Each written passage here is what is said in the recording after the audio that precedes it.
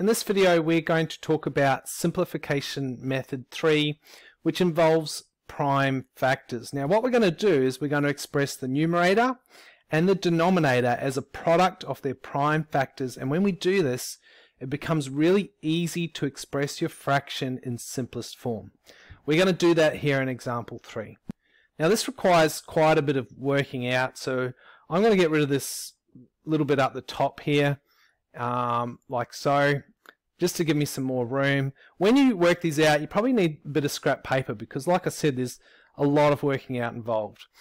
Alright, so we have the 12 and 30 in question A, and we're going to find the prime factors of both 12 and 30, and we're going to use a factor tree like so.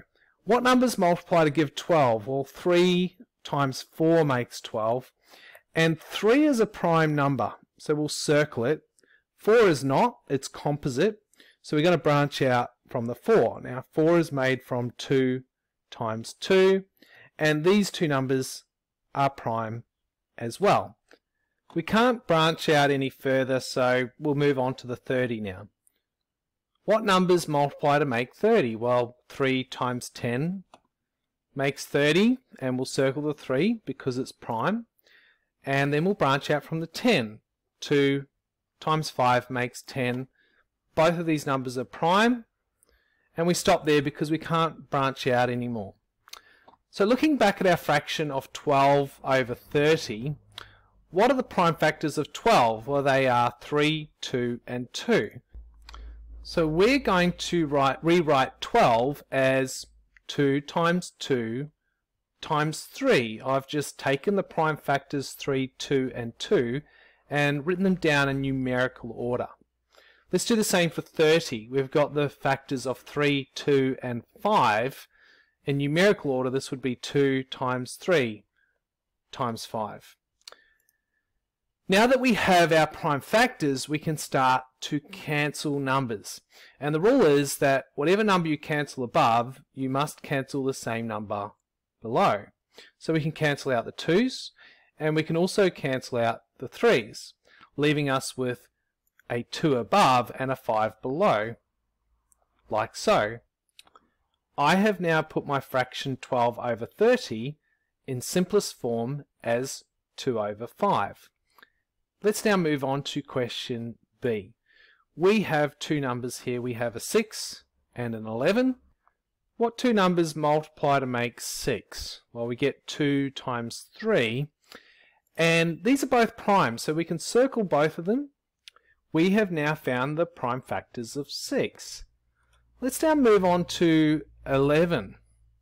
Now 11 is itself a prime number, so we can't really go any further than just the number 11 here. Alright, moving back to question B, we'll rewrite 6 as its prime factors, 2 times 3, and the 11 didn't really have any factors. We're just going to write 11 as 11. You'll notice that we can't really cancel anything. I have a 2 above but not below, I have a 3 above but not below. The reason for this is 6 over 11 is already in simplest form, so we're just going to leave it as 6 over 11. Okay, now I'm going to go to another slide for C and D. Our two numbers for C are 36 and 48. So what multiplies to make 36? Well, 6 times 6 makes 36. These are both composite. I can branch out from my 6 to get 2 and 3, and my other 6 to get 2 and 3. I now have my 4 prime factors. Let's now move on to 48. What multiplies to make 48? Well, 6 times 8 makes 48, and these are both composites. So to make 6 I need 2 times 3, both of which are prime. And to make 8 I can go 2 times 4, like so. 2 is prime, but 4 is not. I can branch out from my 4, and 2 times 2 makes 4. So 48 has 5 prime factors.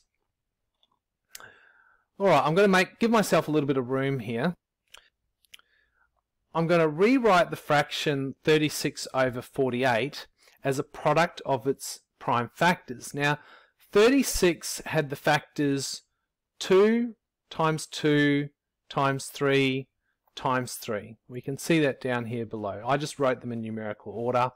And 48 has the factors 2, 3, 2, 2, and 2. So if I write that down, I get, it's 4 2's, so 2 times 2 times 2 times 2, and 1 3, so times 3 at the end. Now we can do our cancelling. We'll cancel 1 3 above and below, 1 2 above and below, and another 2 above and below. You'll notice that we now have 1 3 above and 2 2's below. So if we've got 1 3 above, the 2 2's below, 2 times 2 is 4, so we're going to write that as 4, and we get 3 over 4. 3 over 4 is the simplified fraction for 36 over 48. To be more specific, it's the fraction in simplest form. Let's now move on to question D. We have the two numbers 9 and 18. Let's find the prime factors of these numbers. So 9 is made from 3 times 3.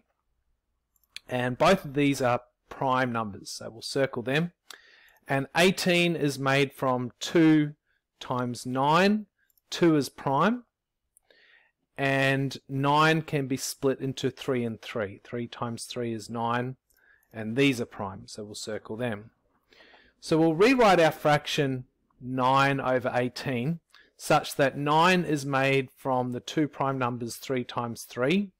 And 18 is made from 2 times 3 times 3. Okay, so we'll cancel 1 3 above and below, and we'll cancel 1 3 above and below again. Now, this could throw people a little bit because you'll notice that we've got 2 at the bottom and nothing above. So what do we do in that situation? And some people make a really big mistake, and some people go, all right, if there's nothing above, maybe I should put a 0. And that's a big mistake. It's not 0. So I would like to kind of segue from the topic a little bit and just ask you the question, what does 1 times 3 equal to? Well, 1 times 3 is 3. What is 1 times 5? Well, 1 times 5 is 5. Whenever we multiply by 1, it doesn't change the number. So we can multiply by 1 as much as we want. Nothing's going to change. And this is really useful because when we look at our numerator here, or the top of our fraction, if we really want to, we can write times 1 at the beginning of it, because if we times by 1, it doesn't change anything. Now we can answer our question because now we have a 1 above, which is what we want. We want it to be 1 over 2, not 0 over 2. Anyway, that concludes our video on example 3. Remember to read the description below for links to workbooklets that relate to this video.